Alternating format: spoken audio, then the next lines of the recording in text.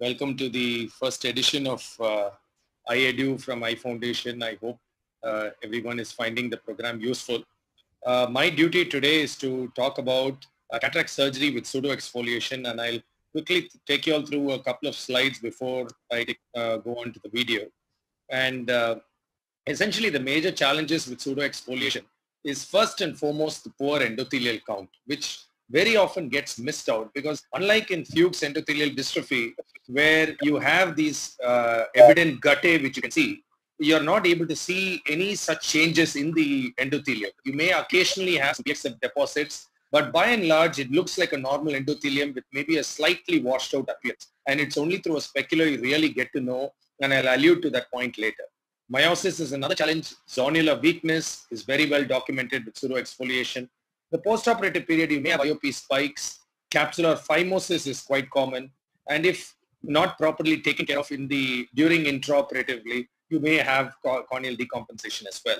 So I'm just going to show a quick case of an 80-year-old with significant PXF and grade 3 nuclear cataract, had phacodonosis on the slit lamp examination. But what I would not have picked up, despite being a corneal surgeon, is that the patient would have had this kind of endothelial count. It looked like a nearly normal endothelium, but when you did a specular, the count was only about 1,000.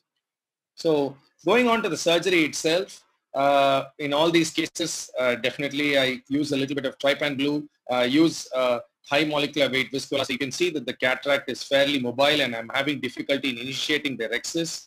I do a initial small rhexis with my cystitome. I try to complete it. If there was more difficulty, I would have switched on over to the forceps. Now I make a small nick in the initial area where I've made the capsular rhexis and try to enlarge it with using my forceps. Now you may not be able to achieve a complete circle in some of these situations, and you enlarge it to the extent possible as the bag is moving around a little bit. So you can do it in 2 stages as well. So having enlarged it along one side, I make a nick on the opposite side and enlarge it using the left hand. And this actually reduces the stress on the zonules as well as you're pulling it from the opposite direction. I do a gentle hydro, but after the hydro, multiple quadrant gentle hydro, because I need a mobile nucleus, but I don't rotate it as that can cause some zonular stress. And at this stage, I choose to insert the capsular hooks. These 4 capsular hooks should ideally be placed at equidistant from each other so that there is equal distribution. And then you can rotate the nucleus and then go ahead and do the chops. The advantage of having the capsular nucleus in place is that there is no progressive zonular damage which happens when you're doing these chopping maneuvers. And it's a reasonably dense nucleus, and there will be some amount of stress which is conveyed to the capsular bag. And at the same time, while you're drawing the pieces forward, there is less tendency for the bag to move when the capsular hooks are already in place. Now, the next question is, when do you want to use the CTR? And it's very well said that a CTR must be used as late as you can, but as early as you must. And as soon as you start seeing, there will be a posterior zonular weakness as well, and therefore the PC will keep surging up as you're doing your phacoemulsification. And when you start seeing that, once you've evacuated the initial couple of pieces, you have sufficient space to easily put in your capsular tension ring.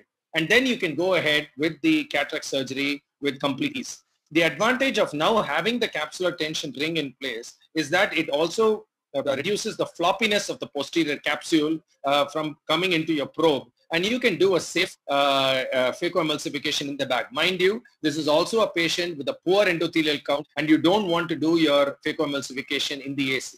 And this allows me to do a phacoemulsification in the bag right up to the last piece, primarily because I now have a CTR also in place. I go ahead and place a 3-piece lens in the bag. This provides additional support to the bag along with the CTR. And after placing the lens in place, I remove the capsular hooks.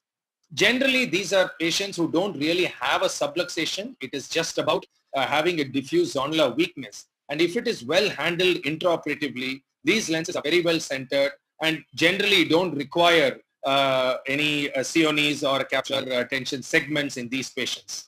And this patient did quite well post-operatively as well. This is just another video highlighting the meiosis aspect of associated with PXF. I'm not going to take you all through the entire video, but these are patients where even if you have a 4 millimeter rexus, where you can 4 millimeter pupil, where you can actually do a safe phacoemulsification, I still believe that capsular hooks or any iris hooks or any pupil expansion device should be used. The main advantage being that you can have a sufficiently large rexus, which you would normally not have when the pupil is small. And the additional advantage is you can constantly watch your bag, your zonules. If there is any additional weakness, you can insert a CTR at any point of time. And if your chops are not complete, in case you're having to maneuver a slightly larger piece, having the slightly larger rexus is useful, and you're not transmitting any of these forces onto the capsular bag. So at any point, with the PXF, even with a moderate pupil, I would definitely recommend using pupil expansion devices and ensure you have a sufficiently large rexus before you go ahead with your phacoemulsification. So the take-home message is examine the endothelium closely, probably do a specular in all cases if possible, if you have it at your disposal. And I feel combined use of capsular hooks and CTR can be very useful in these cases. And definitely using iris hooks and pupil expansion rings gives you a larger rexus, reduces zonular stress, and definitely reduces the risk of postoperative phimosis, which you can have very commonly with PX cases. Thank you so much for your kind attention. Thank you, Shreyas, for that comprehensive presentation. Jeevan, can you comment? Yes. First of all, a wonderful presentation by Shreyas, and beautiful points you have highlighted in these cases. I think one important thing which he highlighted in the second case is to have enough pupillary dilatation for these cases.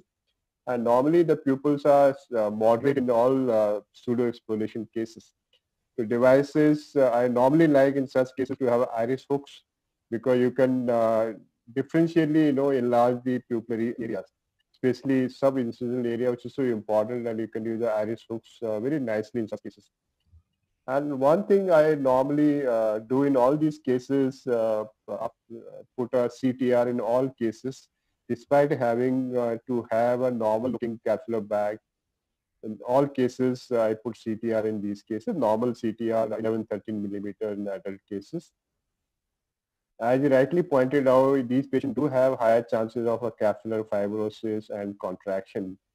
And I routinely have been doing apart from a pseudoexfoliation in other cases also, like pediatric patient or a retinitis pigmentosa case, I do a multiple small radial nicks in the capsular rexus after ending the surgery.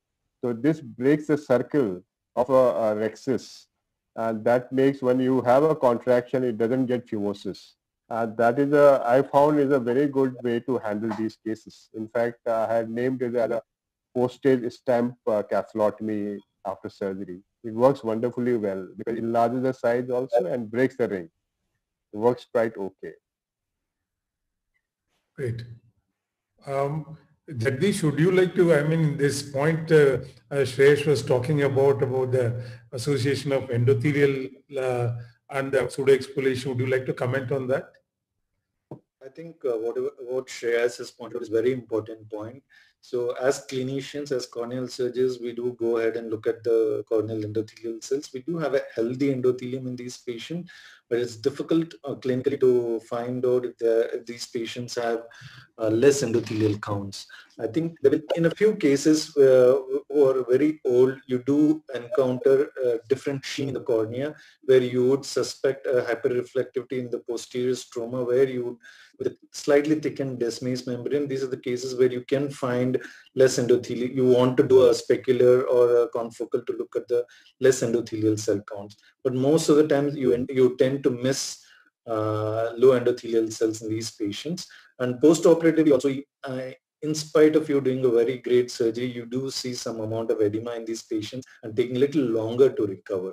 I think whenever you have old patients with PXF, I think it's a good modality to get a specular and make sure you use adequate viscoelastic during the surgery so that you don't end up with post-operative edema that stays for a very long time. One small observation I have there, Dr. Jagdish sir and maybe Dr. Tityal sir can also add on it, is that I feel compared to Fuchs, even though when the count is less, probably physiologically these endothelial cells are better. And very often, even though the count is around 1,000, and I've even taken the specular post-operatively for the patient, it came down to 800. But the patient's cornea is absolutely clear, and pachymetry is absolutely normal. There's no thickening. Possibly, I feel functionally they are better compared to the Fuchs cells with a similar count. I think you are right, Shreyas. These endotheliums are normally much healthier than a disease Fuchs endothelium. And I have had patients where you actually see these deposits in the endothelium, you can see multiple whitish deposits coming in these cases. But very often these patients do have glaucoma associated in these cases, which may get accentuated in an immediate post-op period. And a little bit of inflammation what been there in these cases. That may be cause for endothelial dysfunction for some time. So we have to again look for rise of pressure in these cases. Apart from the routine cases, they'll have higher chances. So that is also important fact in these cases. IOP lowering should be considered, and optic nerve status should be checked if you can't see beforehand after surgery also, because that may be a factor for a poor visual outcome in these cases. Yes, there's a valid point. Like we do a lot of glaucoma surgeries with pseudoexfoliation, and in spite of a higher pressure, these corneas do quite well. That is an important point. And at least I have not been using CTRs unless it's in a pseudoexfoliation routinely. I think it's very important for us to go back and start using it in at least in denser cataracts where there's going to be more of manipulations on the nucleus. I think that should become mandatory for all of us. I think another point Chitra brought out a very nice point about the glaucoma, because many of these patients have chronic open angle glaucoma, and then you have to assess that pre-op, and then maybe they require a combined surgery. One point I wanted to bring out is we see many of the pseudoexfoliation cases where I even put in a CTR after 10 years, 12 years, they're all coming with the whole bag CTR complex IOL dislocations. So I'm wondering now whether routinely we should use a 3-piece lens for all pseudoexfoliation, and also the technique of putting the 3-piece IOL in the sulcus and doing a posterior capture of the capsular rhexis. I think Dr. Deepak has some experience in that, and maybe he can comment on that. I agree with. Am I audible, sir? Yeah, very well. Yeah. Yeah, I agree with Dr. Shreyas, sir, because I have had experience for about last 6 years where I've used the technique of IOL trap technique, where the CTR goes into the bag and the multi-piece lens hydrophobic technique goes into the sulcus with optic capture.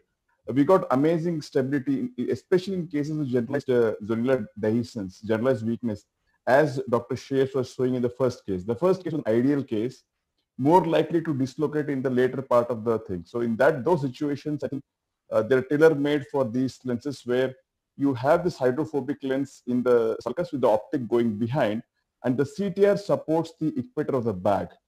We have an equatorial stretch and support by the CTR, and the tackiness of the hydrophobic lens, it just sticks on to the anterior surface of the capsule, and this compensates for the posterior pull because of the laxity of the generalized weakness of zonules. So this is a technique which I have found that it works well. The follow-up is not long, maybe 6 years, but they look the same. They are not worsened at least. So the key thing is sizing and centering of the rhexis and using a multi-piece hydrophobic lens, because the lens has to stick on to the bag. So once it sticks onto the bag, the haptics in the sulcus, they prevent it from going down. That is what is my philosophy. Because we have seen Dr. David Chang and Dr. Lisa Brizet do this, and this is what I've been following. 6 years follow-up, and it has served me well so far. Deepak, very interesting observation. I have seen a couple of videos on this also, but I just wonder, it's a progressive zonulopathy that we are dealing with, and you place the haptics in the sulcus and create an optic capture. Obviously, on the table, the lens is going to be quite stable, but how does that prevent the zonulopathy from worsening? The zonules, it doesn't decrease the zonular weakness which is happening. What we are hoping is the lens which are not, the haptics are not supported by the zonules at all. Zonules are independent. So zonules are way above the haptics are above the zonules. And we are hoping that some amount of mild inflammation is going to anchor it like that. So something like the anchor is provided by the haptics. So it is totally zonule independent support, what we are hoping for. So zonules are not at all involved. The haptics are at a plane which is above the zonules. And the equatorial stretch to prevent the phimos and other things is provided by the ring. So this is what is the philosophy behind this. So the entire lens is not dependent on zonules. Some of part of it is above it, and hopefully it's going to pull it up, keep it stretched. We'll let the queen of subluxated lenses, Soonpeg, have the final say. Okay, so, like the first case that we saw, beautifully illustrated, using bimanual kind of cataracts, that kind of patient, I would definitely fix on, 2 points. And if it looks pretty stable on the table, then I'll just put it in a CTR. So today, I prefer to actually fixate to prevent subluxation, especially if the patient is not old. I completely agree with you, madam. I mean, I was thinking of the same on table, whether to use a CTS and fixate on 2 sides. But I was hoping that this will outlive the patient. I mean, he was an 82-year-old man, and I thought having put a 3-piece lens, even if it starts subluxating, it can be converted into a SFIO later. Yeah, so one thing I would like to add is that I generally do a UBM before surgery. So that helps me to predict whether or not I will need to fix this patient so that I can counsel them appropriately. I think if we use a 3-piece IOL routinely later on also, if there is any subluxation, we can always do a fixation, either a glued IOL or a MNA for the same lens rather than explanting the lens. So that is also probably one of the things that we can keep in mind. Like I said, it's better to use a 3-piece IOL for all these cases. I think it's a very important point you made, Sri Ganesh, in the sense that except for the fact that it requires a slightly larger incision, a 3-piece lens is far more versatile than a single-piece lens, whether placing it in the sulcus, optic capture, or fixing it onto the sclera. All these things it's amenable to. So that's also my go-to in the sense, even though most often I use single-piece, whenever there's a compromised situation, whenever the capsular bag stability is in question, I go ahead and use a 3-piece lens because I think it's much more easier to handle it in different situations.